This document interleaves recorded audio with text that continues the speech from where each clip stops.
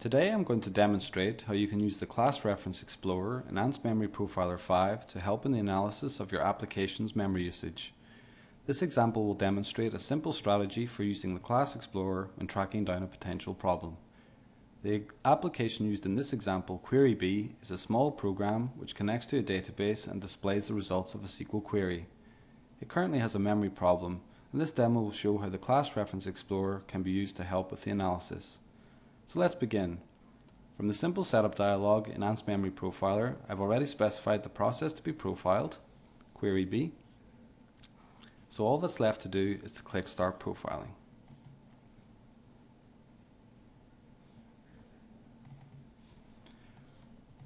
When QueryB is loaded, we can take our first snapshot to use as a baseline. Next, I connect to a database. I'm using AdventureWorks today, and then enter in a simple query. Our data table has now populated. I can close the form and take my second snapshot. Perfect. We can stop profiling at this point. So let's take a look at the summary page. On the left, we see the classes with the largest size, as well as with the most instances. On the right, we have a comparison which shows the largest growth in size and also the largest growth in instances. Here we can see that our arb3k plus node int array class has grown the most. One of the points I wish to make today is that you do not need to focus on classes with source code. You can easily use the Explorer graph to look at how .NET memory is being used in your application. So let's click on this. We're taken to the class list with the row highlighted. We now have two options. We can create our Class Explorer graph, or we can view the instances. Let's create our graph.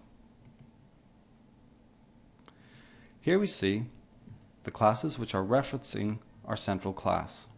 We can see that our arb3k plus treePageInt class is referencing our central class. Also, 100% of our central class objects are being referenced by this class. A very simple strategy which we can now use is to simply expand along the top path. This can often lead to a class which is involved in our memory problems. So let's now do that. We should be on the lookout for a class that we do not expect to be there, or which has a high percentage of objects which are referencing our central class. Here we see our data table class. If we remember from our QueryB application, we closed our query form and this data table class should no longer be in memory. So let's investigate this further. If we click on it and zoom in using the scroll wheel, we see two hyperlinks. The first one will show all instances of data table which reference eventually our central class along the expanded path. The second hyperlink will show the instances of our central class which are referenced along this currently expanded path. We're interested in data table, so let's click on that. We're taken to the instances of data table, and we see one instance in particular which has a high size with children. We want to find out why it's still in memory. For that, we click on the Object Retention Graph icon.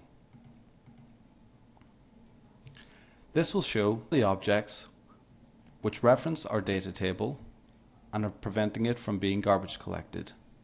You will notice the two objects in grey. This indicates that these objects have had dispose called but are still in memory. We should start at the bottom and work our way up the chain of references. We can see that our query form has a reference to our data grid view, which has a reference to our data grid view data connection object, which eventually holds our data table object. I guess the real question is, why is query form still in memory? If we move up further, we can see the system.event handler is holding a reference to query form, and that event handler is coming from our connect form. We notice the foregrounded field in the connect form. We now have enough information at this point to switch to Visual Studio and investigate the specific code. To prove that this strategy wasn't just a fluke, I want to demonstrate it again. So let's go back to the summary. The second largest class is string. Let's click on it. And once again, we create a class reference explorer graph for it. Here we see that 4 classes reference our string class. This is a great way of understanding how memory is linked. Let's expand along the top path as we did before, looking for classes which have references to our central class. Here we go again, data table, but let's keep expanding along the top path. It doesn't take long before we find yet another reference. I hope that this has demonstrated the value of the Class Reference Explorer graph. One word of warning, however, that this method isn't foolproof. With some applications, while expanding along the top path, you may notice that classes begin to repeat. This is because there are circular references. If this happens, a different strategy to use would be to go back along the graph and pick the next most referencing class. Alternatively, you could go back to your class list and pick a completely different class and begin the analysis again. I hope this quick tutorial about using the new Class Reference Explorer in ANTS Memory Profiler 5 has given you great ideas for analysing the memory usage of your application. It really is a totally new way of rapidly examining objects in memory, saving you valuable time when trying to track down even the most devious memory leak.